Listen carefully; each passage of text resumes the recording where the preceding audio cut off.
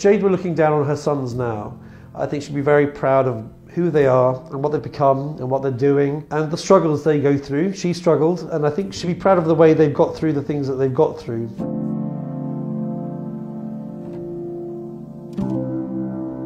The first time I met Jade was just after she found out she had stage 3 cancer. During the interview, it was clear that she was devastated that she wasn't going to be part of her son's lives.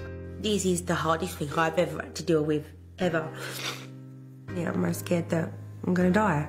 That's when I saw a change in Jade. Her emphasis was all about making sure her boys, Bobby and Freddie, had the perfect life after she was gone. And that's when she agreed to do things like OK Magazine and do things like the Living TV show. People criticised her at the time and said, oh, you shouldn't be doing that, it's distasteful that you're selling your illness for money. But Jade didn't care what they were saying. All she cared about was making sure those sons were well cared for.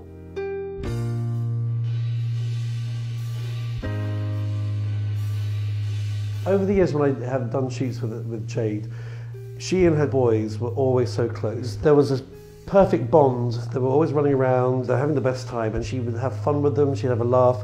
She was a great mum, but it was really heartbreaking because she was weak and poorly, but she still managed to make sure that the boys didn't realise that she was. Like you're bald. Like you. Like you're bald, like me. Good boy. Good boy. They were too young to know what that was about at that point. It felt very unfair, and it makes you realise that life can be unfair.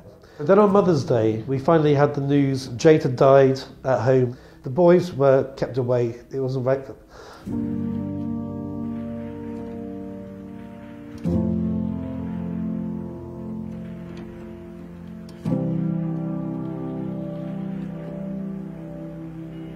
After Jade's death, Bobby and Freddie went to live with Jeff. We have a Mother's Day every month so that those special occasions don't seem so overwhelming for them.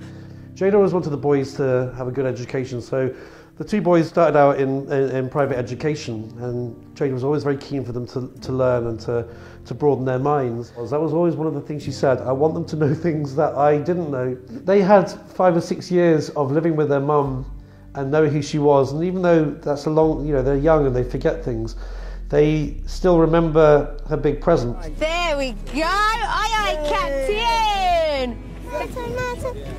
For a lot of their lives were shielded from the horrible hard stuff of Jade's illness. And I think now over the past 10 years, they've got the opportunity to look back and read about all the stuff that's happened with Jade. It has been tough for them.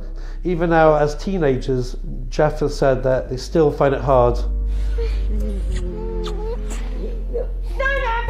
Thank you!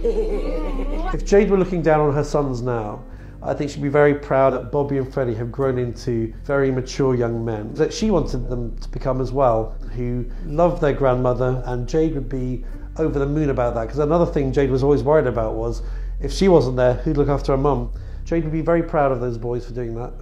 They're doing so well, yeah. I spoke to Bobby last Sunday. He just stays in his pet like his mother. Fred's just a funny, cheeky boy, but they're doing so well. There's never been anyone like Jade, and no one can ever replicate her.